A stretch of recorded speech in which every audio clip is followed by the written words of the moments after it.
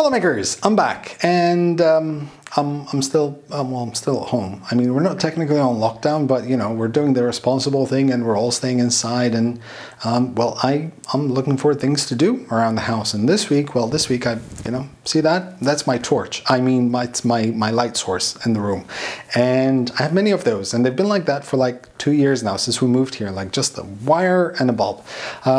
So I figured this week I want to learn how to do lampshades in 3D printing in Fusion 360, and once I, you know, find a way to do it, obviously I'm going to show you guys. But before I do that, two things. First, I know you can do it better. I'm going to say that again and again. I understand. If you want to give me hints and pointers, do so. Just don't bash me in the comments. I'm still learning. 2. Filament One is celebrating the first anniversary of the Profi Box. And if you don't know what the Profi Box is, first of all, shame on you. Second of all, you should check them out. Subscription box of filament, not samples, like full spools of filament.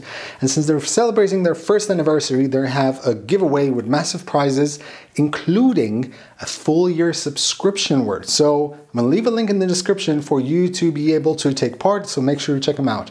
In the meantime, I'm gonna jump into Fusion 360 and show you guys what I've learned. So we're gonna draw a sketch on the front pane here. Now, there are a couple of measurements that you need to take into consideration. The first is the diameter of the holder of the lamp itself. Now, in my case, it's about 26 millimeters. So if I do a hole of about 29 millimeters in diameter, it should work perfectly well, and about thickness of 5 millimeters. Another thing you want to note is the distance between the holder and the lamp itself, or the bulb itself, because you want to have an idea of the relative position of the light inside the design you're making. So the first thing I'm going to do is I'm going to draw a line on the front pane here for the bottom circumference of the lamp.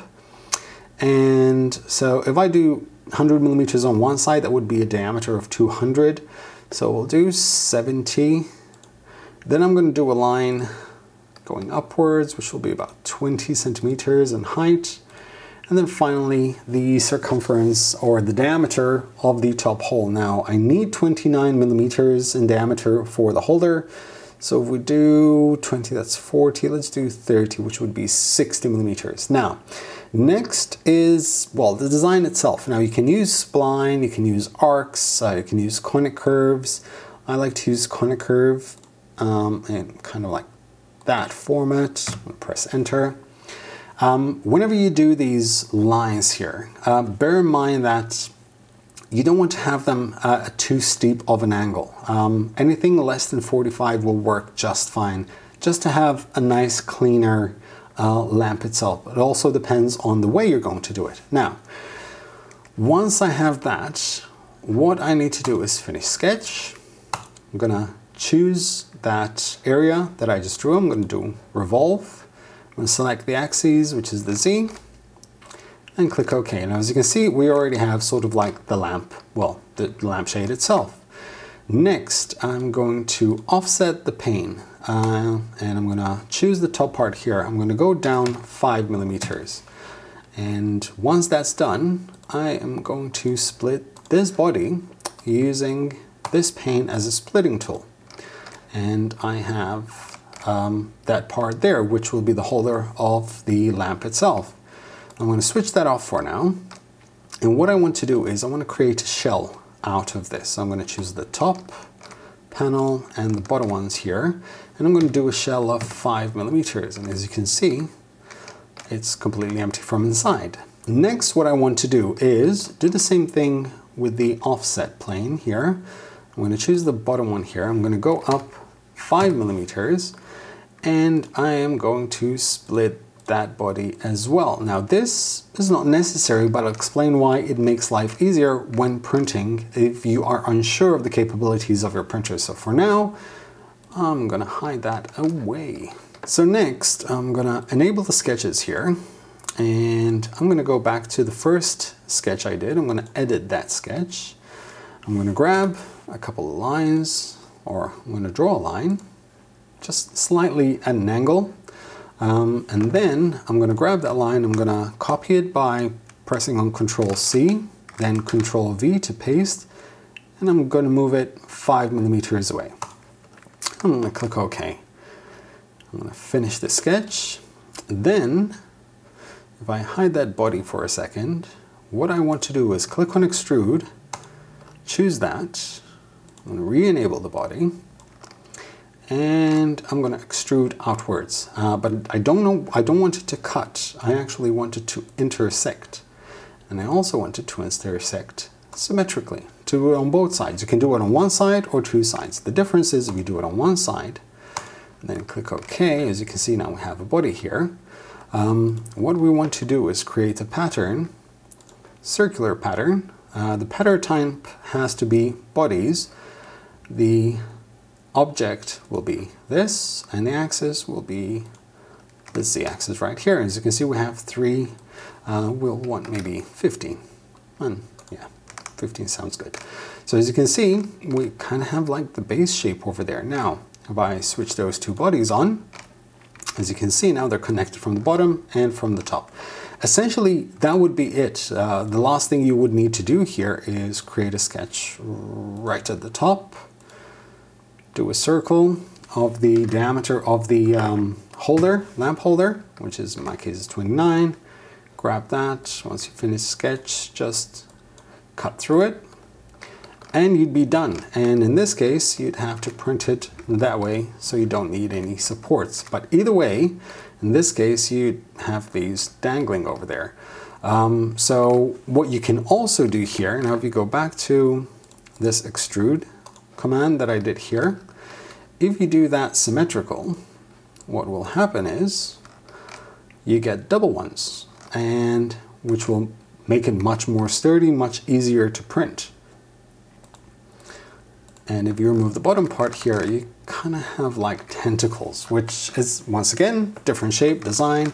In order to make the bottom parts a bit cleaner, you can also do, we'll go here to the last step we did after we sliced and hid the bottom part over there. I'm going to use the fillet tool and click on that line, make it a bit roundish. Once you click OK and you go back to where you were, as you can see, there's a bit of an edge there, so it's just not just flat. Now, essentially, that's it. You know, it's ready to print. You print it on this face right over here, and it should print just fine because there's quite a bit of support there. Once again, you can also do, you can do more. You can do 20, for example, or you can do, let's do 25. So as you can see here, there's much more coverage. So it's all a matter of, you know, preferences. You can also go back to the first sketch over here, and you can, I don't know, you can modify this like that, and then it becomes, you know, a bit different. It's all a matter of taste. Now, in my case, I used a different little trick. It's very, very, very similar in concept. So I'm gonna create once again very quickly sort of the main shape, just for you guys to get a clue of what I'm talking about. So let's use the spline this time. Okay, I'm gonna click OK. You can move these around like that. What I'm going to do then is click on that spline. I'm going to copy and paste. I'm going to move it 10 millimeters. Now, what I also want to do is I'm going to draw a line from here, go down 5 millimeters and draw that. And then I'm going to grab another line and do that. And I'll explain exactly why that is. So, first things first, we're going to retrace the steps we did before. We're going to do a revolve of those two. I'm going to select the axes. As you can see, once again, we have sort of like the lamp over there. And then I'm going to go to edit. I'm going to draw those two lines that I did before. They don't have to be exactly the same. It doesn't matter. Make sure these are enabled. Then I'm going to extrude as I did before. We'll do intersect. We'll do symmetrical. And click OK. And create a circular pattern of the two bodies, or that one body. Do 10. Okay, so we have a new design here. Now, as you can see, there is like, we didn't look at the holder of the lamp, but in this case, what I can do, if I switch off those bodies, if I just grab that, I'm going to revolve that around this axis over here. I'll set it as new body. I have a plate in there, and this, all it needs is a bit of a sketch on it. Do a circle of, as we said, 29 millimeters.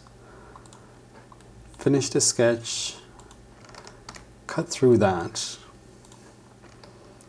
and it's there. So now what's going to happen is, that is kind of like removable, as you'll see as I did on mine. And if I decide to eventually change lamp holders, or I don't know, I move to a new place which has different lamps and lamp holders, all I need to reprint is that part there, or this body right here, with a different diameter. And it would still fit on this particular lampshade itself. It could be thicker or thinner, it doesn't matter, it just works. It prints in 2 parts, no supports, and it's good to go. So there you have it. Once that's done, throw it off on the print and you get going.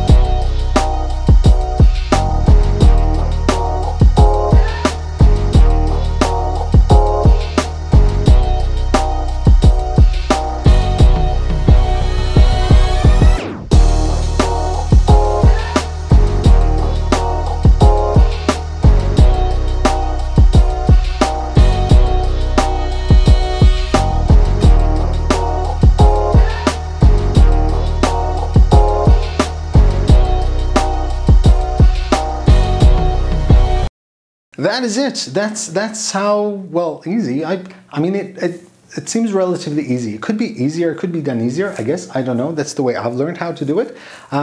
Make sure you leave a comment in the section below. Say hi. I'll say hi back. That is it. Once again, make sure you like, share, subscribe. Do the responsible thing. Stay home. Stay safe. Don't spread the ugly germs all around. And as always, happy making, guys.